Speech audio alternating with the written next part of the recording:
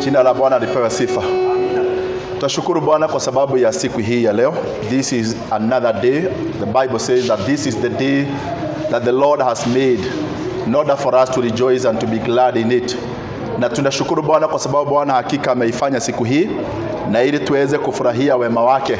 Tunapomtukuza na kumshukuru kwa sababu yeye ni mwaminifu na tena yeye ni wa rehema katika jina la Yesu Kristo wa Nazareti. Nataka tusome neno lake Mwenyezi Mungu katika kitabu cha Hebrews chapter 10 and verse 36. Kitabu cha Wahibrania 10 mstari wake wa 36. The Bible says you need to persevere so that when you have done the will of God, you will receive what he has promised. Maana mnahitaji saburi ili kwamba mkisha kuyafanya mapenzi ya Mungu mpate ile ahadi. The God we believe in is a God of promise. He is not only a God of promises, but he is a promise keeper. Hiyo ni jambo ambalo tunapaswa kuelewa ya kwamba he does not only make promise, but he keeps them. For you to receive the promises that God has promised you, there is something that you are expected to have. There is something that you are expected or you are supposed to do. Na hili ndilo jambo ambalo Biblia katika Wahibrania 10 mstari wa 36 imeita persevere. You need to have what we call perseverance. Na ili tuweze kuelewa the word perseverance, as I continue with my message, neno hili ambalo Biblia inasema mnahitaji saburi. Saburi ni nini? Kama tunavyoweza kuona maana yake katika runinga yetu. To persevere is to persist steadfastly. Ni kufuatilia pasipo kukoma ama pasipo kuachilia. In pursuit of a undertaking, task, journey or goal, even if hindered by distraction, difficulty, obstacles or discouragement. Ni saburi ni hali ya kufuatilia, ni hali ya kuweza kuzingatia, ni hali ya kutovunjika moyo, ni hali ya kutokoma kufuatilia ama kufuatilia jambo ambalo umekuwa ukilifuatilia, jambo ama kusudi ambalo umekuwa ukitaka kutekeleza, wajibu ambao unataka kutekeleza pasipo kuvunjika moyo. Hata kama utakutana na kuvunjika moyo, ama utakutana na vipingamizi, ama utakutana na mazito na ama kitu ambacho chaweza kukudistract katika maisha yako. Na kwa hivyo, na ili uweze kupokea ahadi ya Mungu, maana Mungu wetu hufanya ahadi. Yeye anataburika kama Mungu wa ahadi kutoka kitabu cha Mwanzo hadi kitabu cha Ufunuo. He is a God of promise. He have made thousand promises, and that we know him as a promise maker. Not only a promise maker, but he is also a promise keeper. Jina la Bwana lipewe sifa. And this morning ninataka niweze kusema ya kwamba God does not make a promise that he does not fulfill. Jambo la kwanza ni ya kwamba Mungu anapotoa ahadi, ni ya kwamba yeye anatoa ahadi na ili aweze kutimiza katika jina la Yesu Kristo. Because God, when he make a promise, you will never possess that promise if you don't learn how to persevere. Wakati Mungu ameweza kuweka ahadi, hautaweza kuona ahadi hiyo ikitimia katika maisha yako kama hautakuwa na kitu ambao tunaita saburi katika jina la Yesu Kristo wa Nazareti. So, in order for us to understand about perseverance or how to persevere, I want us to look at the story in the book of Joshua, chapter 6 from verse 1 up to verse 20. Joshua chapter 6 from verse 1 up to verse 20. There we are going to see an account of the children of the Israelites under the new commander-in-chief who had taken over from the man of God by the name Moses. By this time, Moses had died. Yeye alikuwa amekufa kitambo, na wakati alipokufa kitambo, kuna kitu ambacho Mungu alipofanya, akamuinua Joshua na ili aweze kupokeza na kuridhisha wana wa Israeli katika ahadi aliyokuwa ameweza kuifanya katika jina la Yesu Kristo wa Nazareti. So we see now the Israelites had come out from the wilderness. They had come out from the land of bondage. They were in the wilderness for a period of 40 years. Inaitwa 40 wandering years. Miaka 40 wana wa Israeli walioizunguka katika jangwa. Na saa hii wametoka katika jangwa na sasa wako katika nchi ya ahadi. Wameingiza miguu yao katika nchi ya ahadi, na hapa ndio tunataka tuweze kuona ya kwamba Mungu alichowaahidi ya kwamba watapata ahadi kufika katika nchi ya Kanaani. Tunaona kitu moja ambacho Mungu aliweza kufanya, aliahidi na akatimiza. Now we find the Israelites in the land of promise. Bwana atukuze sana. But there is something that I want you to understand. Any promise that God has made, kwetu sisi tunakutana na kitu tunachoita upinzani mwingi. We face a lot of opposition. But you should not stop as a result of facing or encountering opposition, difficulty, obstacles, or whatever you may encounter in your life. Because obstacles, difficulties will be there. Bwana atukuze sana. Amen. But I have brought a message of hope to you. Ya kwamba you need to persevere in order for you to receive the promise of God. Perseverance is not a simple task. Kama wanadamu wako na midhari yote, wanaitumiaga midhari yote, they normally use every kind ya neno ambalo tunaweza kusema ya kwamba msamiati wowote. Lakini kitu ambao tunaita perseverance ama saburi inakuwa ni shida, maana saburi sio jambo rahisi katika maisha yetu kutendeka ama kutimiza katika jina la Yesu Kristo. The theme of my message this morning, I want to share with you the message that God has put in my heart, ya kwamba do not stop at 6. Do not stop at 6. Usikome wakati utakapofika 6. Hallelujah. Amen. Usikome ukifika 6. Hallelujah. Amen. So we are going to read the story. The Bible says that now Jericho, in the book of Joshua chapter 6 from verse 1, now Jericho was tightly shut up because of the Israelites. Hallelujah. I thank God kwa sababu tunaweza kufikiria ya kwamba sisi ndio wa kwanza kupata kitu tunaita lockdown. Lockdown was there even in the Bible. The Bible says that the city of Jericho, just like the city of Nairobi, was locked up. The Bible says that no one went out and no one came in.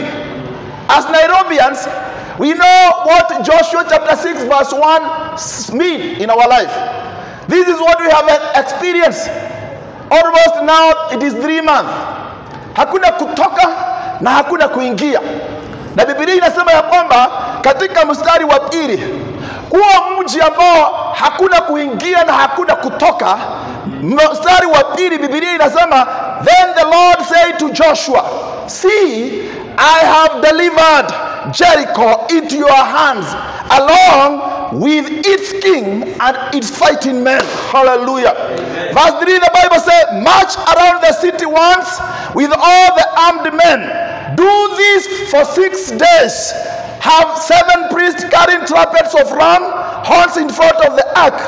Then on the 7th day, march around the city 7 times with the priest blowing the trumpets. When you hear them sound a long blast on the trumpet, have all the people give you a loud shout. Then the wall of the city will collapse and the people will go up every man straight in. So Joshua son of Nun called the priest and said to them, take up the ark of the covenant of the Lord, and have 7 priests carry trumpet in front of it. And he ordered the people, advance, march around the city with the armed guard going ahead of the ark of the Lord. Hallelujah. Verse 8. When Joshua had spoken to the people, the 7 priests carrying the 7 trumpets before the Lord went forward, blowing their trumpets, and the ark of the Lord's covenant followed them. The armed guard marched ahead of the priest who blew the trumpet, and the rear guard followed the ark.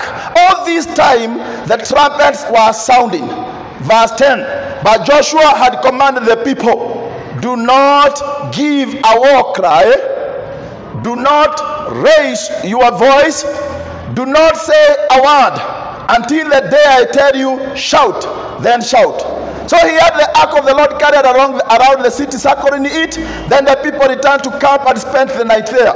Joshua got up early the next morning, and the priests took up the ark of the Lord. The 7 priests carrying the 7 trumpets went forward, marching before the ark of the Lord and blowing the trumpet. The armed men went ahead of them, and the rear guard followed and followed the ark of the Lord, while the trumpet kept sounding.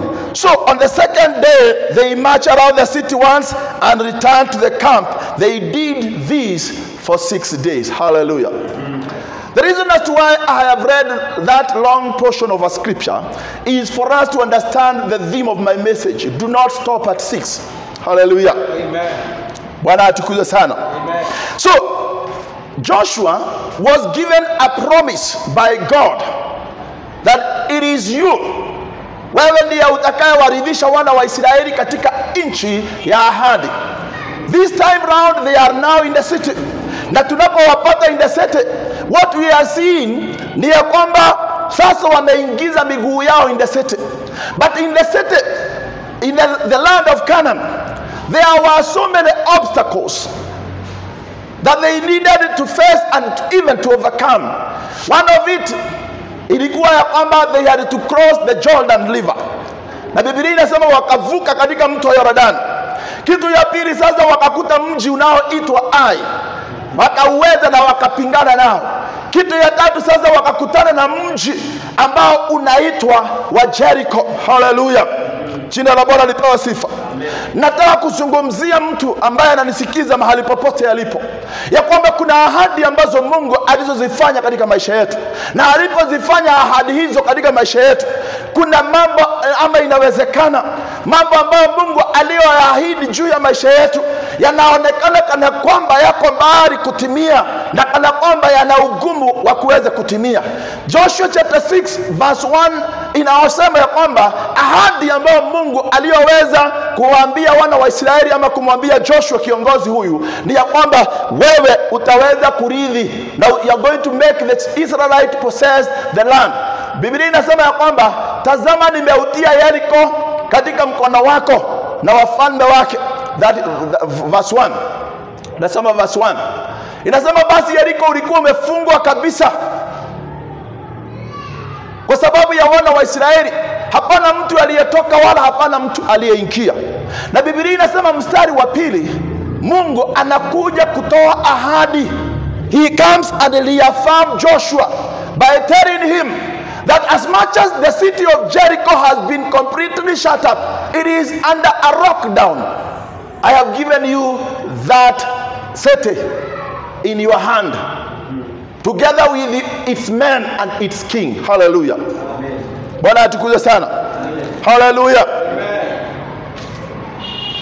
Why tunapoangalia neno hili ni kana kwamba verse 2 na verse 1 haziandamani. Maana verse 2 inasema nimekupea mji huu uweze kuushika na uweze kukanyaga na uweze kuteka nyara.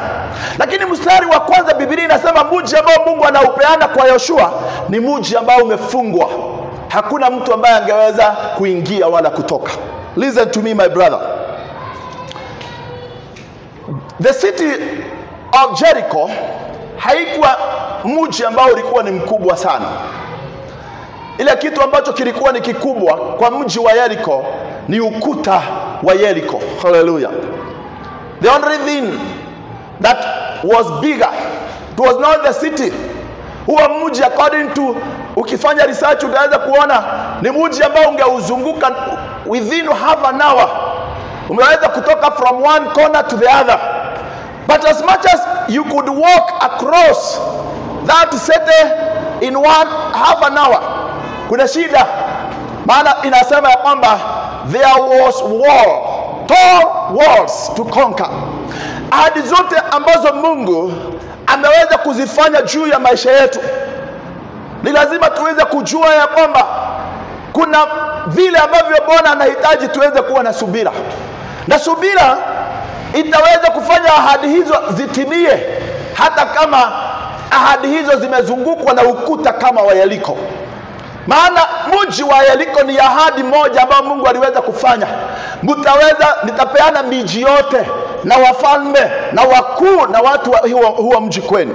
But we see mji ule ulikuwa na ukuta mkubwa sana, mrefu sana, ambao walihitaji waweze kuovercome katika jina la Yesu Kristo wa Nazareti. And the only way they could overcome that wall, God gave Joshua the instruction ya kwamba you have to prepare your people. Tayarisha watu wa vita, tayarisha makuhani 7. Hao ndio watakaoongoza sanduku la agano. Mbele ya sanduku la makuhani ni wale watu ambao wanaitwa majemedari, the armies. So the first people ambao walikuwa wanaongoza huo mji walikuwa majemedari ambao walikuwa wamevaa silaha zote, na tunaona ya kwamba walifuatiwa na makuhani 7 na watu, na kitu ya tatu tunaona ya kwamba kilikuwa nyuma yao ni the Ark of Covenant. In this case, the Ark of Covenant symbolized the presence of God. Hallelujah. Amen. As much as God make his promise, one thing that he makes sure is that for that promise to be fulfilled, his presence lazima iweze kuwa mahali pale katika jina la Yesu Kristo. Ahadi za Mungu haziwezi kutimia pasipo uwepo wa Mungu. Na jambo moja ambalo Mungu tunamuona na wafanya hapa, aliandaa Joshua akamwambia ya kwamba mji nimeupeana, fanya mambo yako nami nitafanya mambo yangu na kuhakikisha nimekupatia ushindi unaoutazamia katika jina la Yesu Kristo. Kuna watu ambao wako mahali hapa ambao Mungu aliweza kuahidi ahadi kama jinsi alivyoahidi wana wa Israeli kupitia kwa Yoshua. Kuna mambo ambayo Mungu ametuhakikishia ameyapeana kwetu. Kuna mambo ambayo Mungu ametuhakikishia ni yetu. Yawezekana wewe ni mgonjwa na umekuwa kutoka kwa hospitali moja hadi hospitali nyingine. Yawezekana umekuwa biashara umekuwa ukiifanya na nikana kwamba umefika mara ya 6. Maana Biblia tumesoma walizunguka mara moja kila siku kwa siku 6. Hallelujah. Na ninataka uweze kufikiria habari ya wana wa Israeli ya kwamba Joshua hakuwaambia watazunguka mara ngapi. Hiyo ilikuwa ni siri yake. He never told them how many times they were expected to go around the city of Jericho, lakini aliweza kuwaambia, kesho nataka tukutane tuzunguke mji, mjivae silaha na msiweze kufanya mambo matatu. Nisisikie mkiimba nyimbo za vita. Jambo la pili, akawaambia ya kwamba nisisikie mkiongeana moja na mwingine. Wala atukuze sana. Sasa nataka uweze kujiweka kwa viatu vya hawa watu ambao Mungu amepeana agizo kupitia kwa Joshua ya kwamba hamutaongea lolote. Kwa nini aliwaambia wasiongee? Kwa sababu yeye alikuwa ni mmoja wapo wa the 12 spies who were sent in the land of Canaan. Na alijua midomo yetu ile shida inaweza ikaleta. Kwa sababu walienda wakiwa watu 12. Joshua na Caleb hao ndio waliokuwa na positive mind. Lakini the 10 other spies, because they were 12 in number, they had a very negative attitude of we cannot. But Joshua had together with Caleb, they had an attitude of what we call we can. Hallelujah.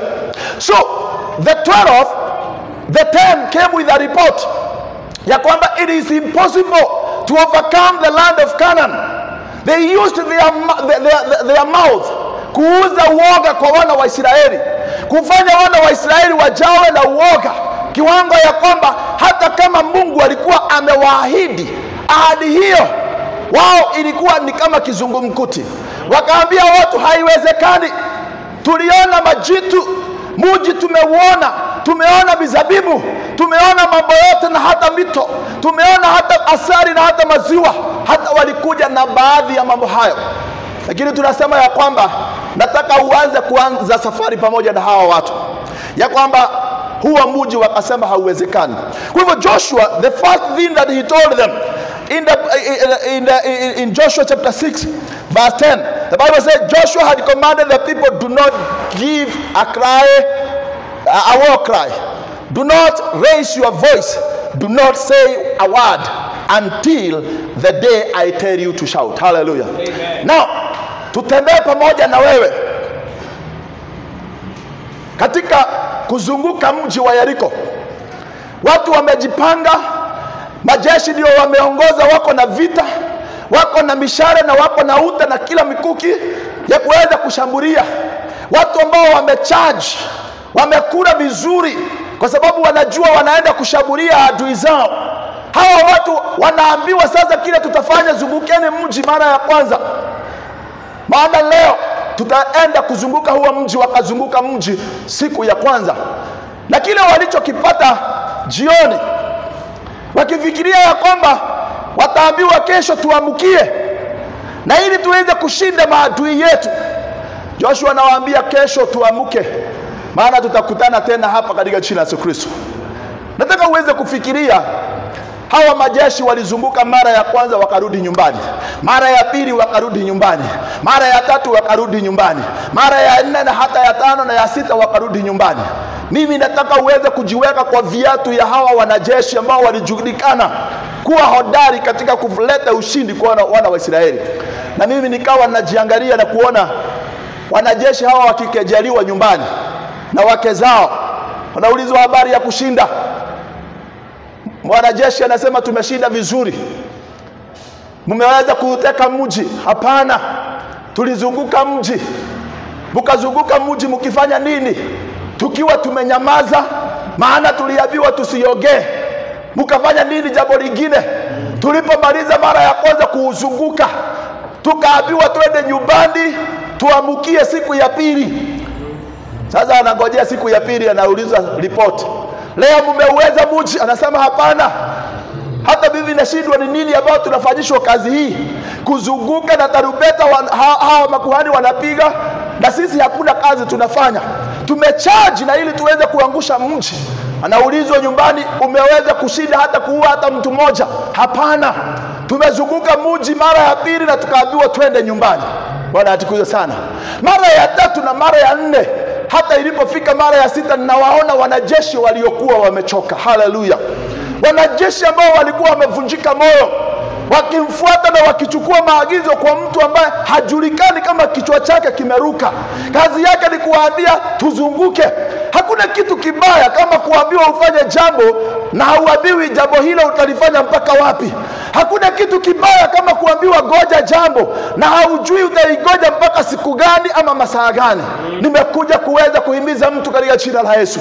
Ninajua kuna mambo ambayo unamwamini Mungu juu yake, kama vile wana wa Israeli walivyoamini ya kwamba kuna ushindi na kuna mambo yatakayotendeka tukizunguka huo mji. Lakini angalia, Mungu aliambia Joshua aambie wana wa Israeli wazunguke mji mara ya sita, kila siku moja, mara moja. Kila siku wanazunguka mara moja.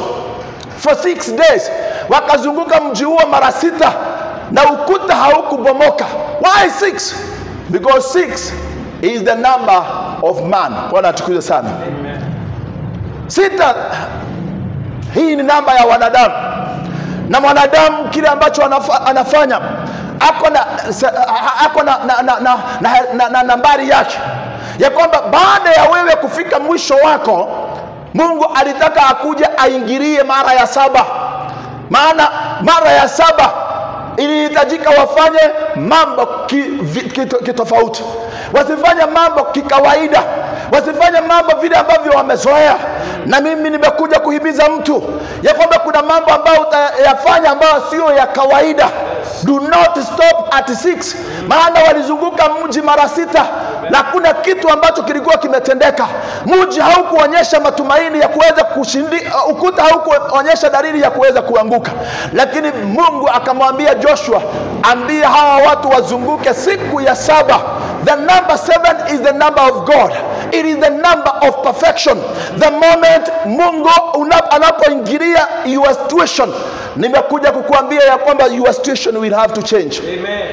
God allowed them to go through 6 times the number of man.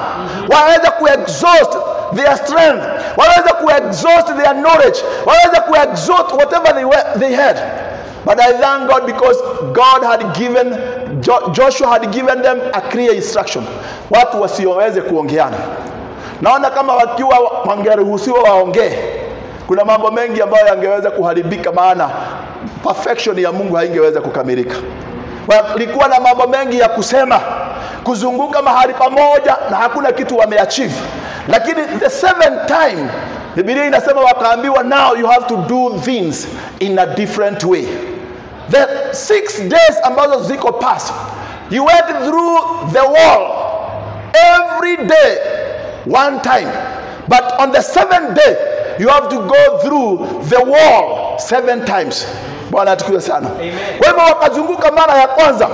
Siku ya 7 walizunguka mara ya kwanza, tena wakaenda mara ya pili, wakaenda mara ya 3, wakaenda mara ya 4 mpaka mara ya 7. Jina la Bwana lipewe sifa. Na wakati walipozunguka mara ya 7, haleluya, ukuta Biblia inasema ya kwamba ukaporomoka na wakaweza kupenya, wakapata upenyo, maana Mungu ameingilia katika hali zao katika jina la Yesu Kristo. Kuna watu wanaonisikiza na kunitazama mahali popote wanaponitazama. Kuna mambo ambayo umekuwa ukiamini kwa sababu ya Mungu. Umegojea, lakini muda wa kugojea unaonekana ni kana kwamba unaenda kuyoyoma. Ulitarajia Mungu akuponye na umejaribu hospitali moja hadi hospitali nyingine, lakini uponyaji wako haujakuja. Nimekuja kukutia moyo nikuambie, don't stop at 6. Kuna mara ya 7 ambayo lazima utazunguka.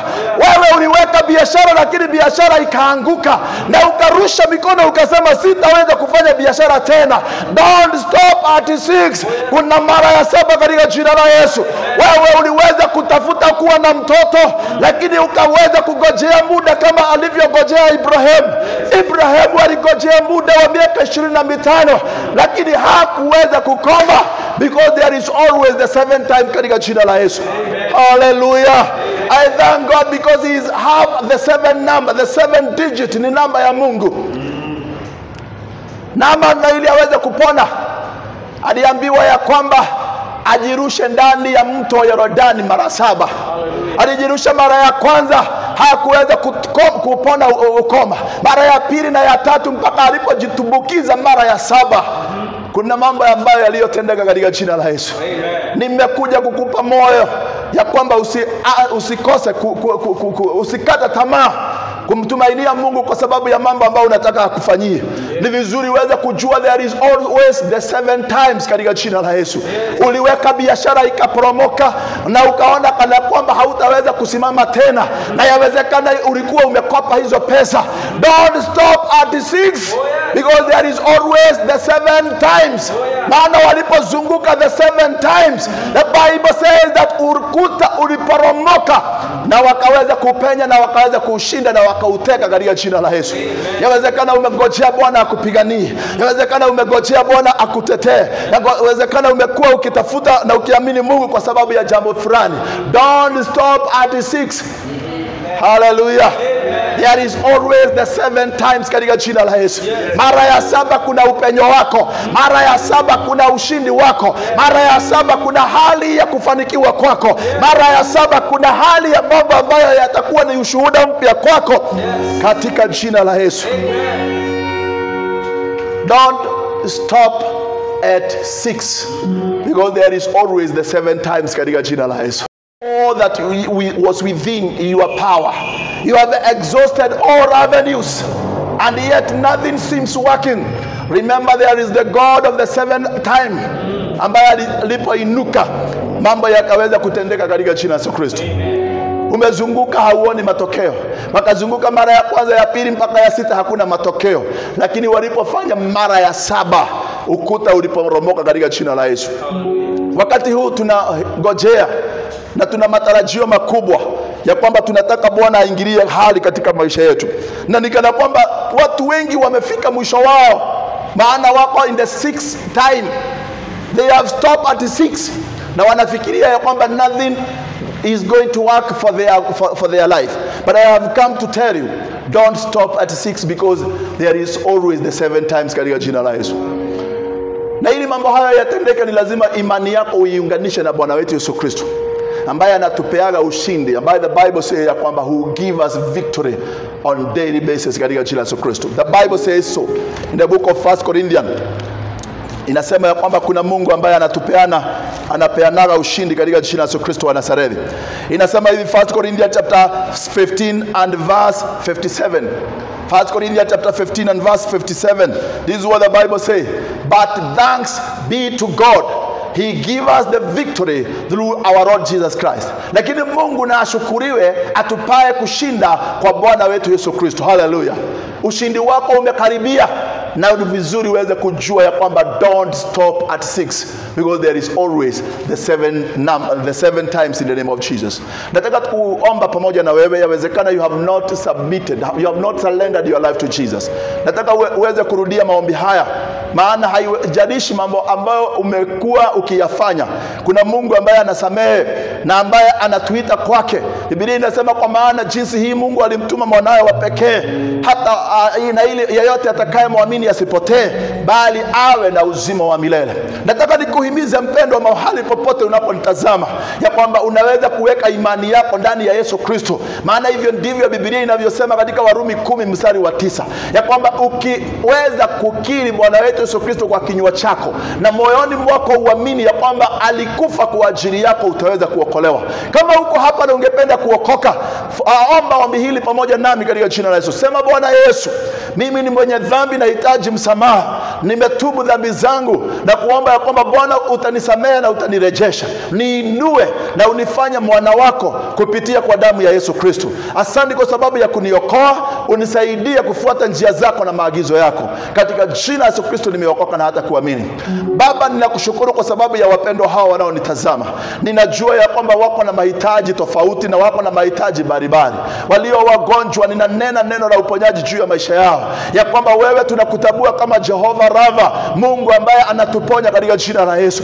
Umetuambia tusikome mara ya 6, lakini tujue kuna mara ya 7 ambao lazima tujaribu tena katika jina la Yesu. Na waombea hawa ambao walijaribu, wakajaribu mara ya kwanza, ya pili na hata ya 6, wamefika mahali pale wamerusha mikono. Asante kwa sababu Bwana haukuweza kuwaambia Waisraeli wazunguke mara 6, lakini uliwaambia wazunguke mara ya 7. Na walipozunguka mara 7, siku ya 7 ukuta wa Yeriko ukabomoka katika jina la Yesu. Kila ukuta ambao umeinuka juu ya maisha ya watu wako, aidha katika jamii, katika huduma, katika maisha yao, ninaomba ukuta huo ukaporomoke na ukaanguke.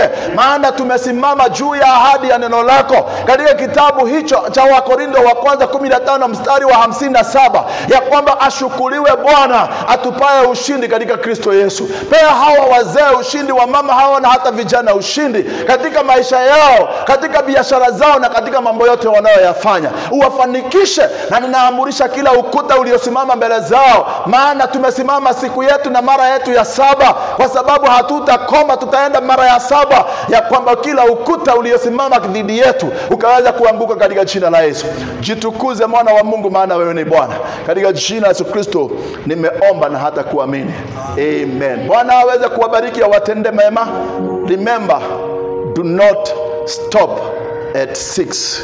Keep on pursuing, keep on walking, keep on marching, because there is always the 7 times. My name are Pastor Joseph Garoya from Full Gospel Churches of Kenya, Full Gospel Githurai. Na watakia baraka ya Bwana.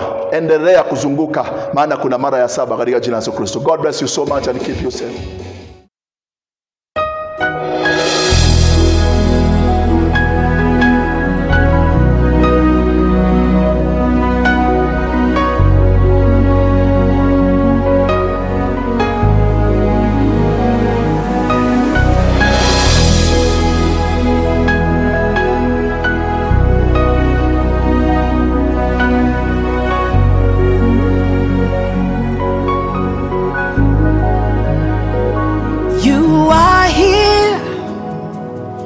moving in our midst.